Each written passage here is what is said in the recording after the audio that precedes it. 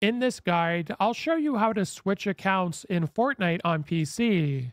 So the first thing you want to do is select your profile picture in the top right corner, and then you want to go ahead and close out Fortnite. And once you're on your desktop, what you want to do is open up the Epic Games launcher, so go ahead and load this up. Then what you want to do from the home menu is select your profile picture in the top right corner, and then you want to go to sign out at the bottom.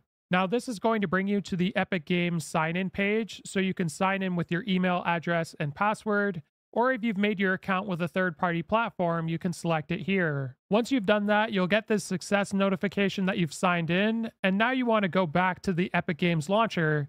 And if you have a look in the top right corner now, you're signed into a different account. So now select your library on the left sidebar and launch Fortnite. And as you can see at the top, we're now in a different account in Fortnite on PC. If this guide was helpful, like and subscribe, and we'll see you in the next one.